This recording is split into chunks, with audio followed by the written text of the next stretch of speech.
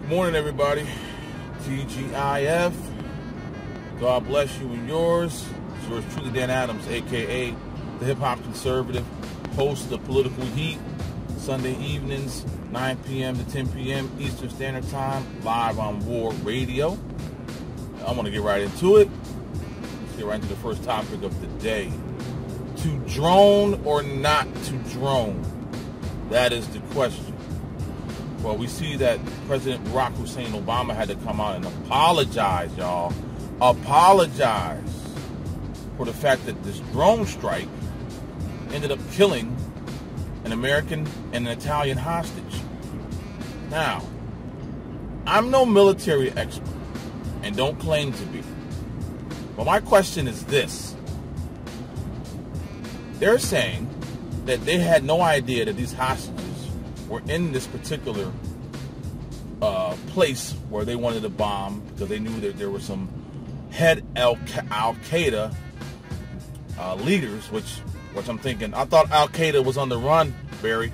But anyway, and then I know that these hostages were there. Here's my thing. What intelligence did they have? What intelligence was gathered?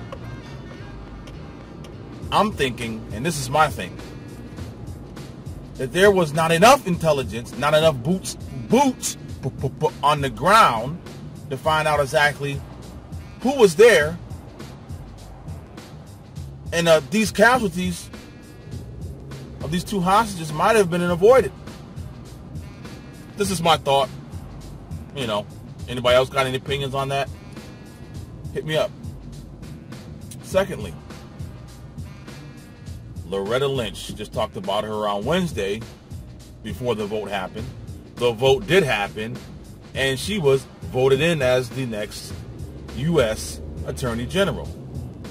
Oh my goodness.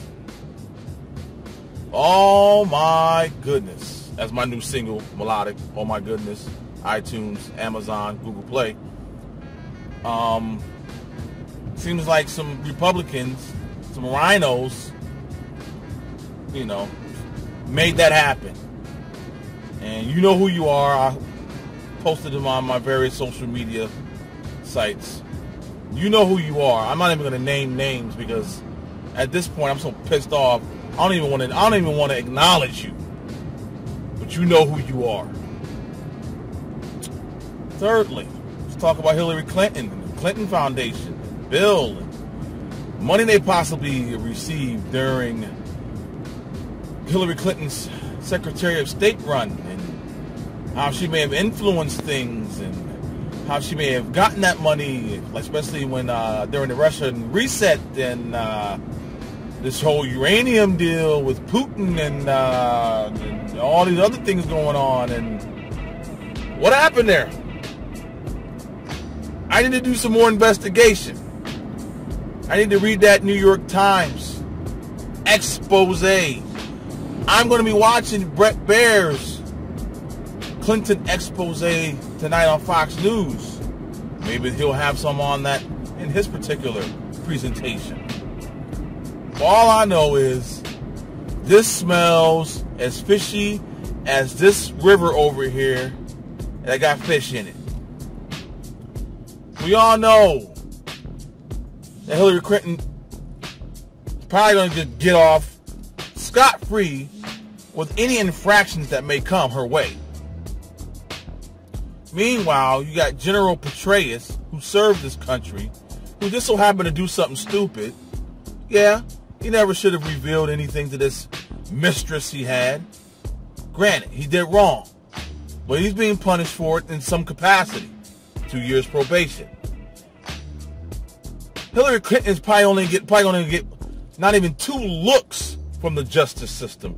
Now, seeing that Loretta Lynch, bring it back full circle, is now being sworn in as the next Attorney General.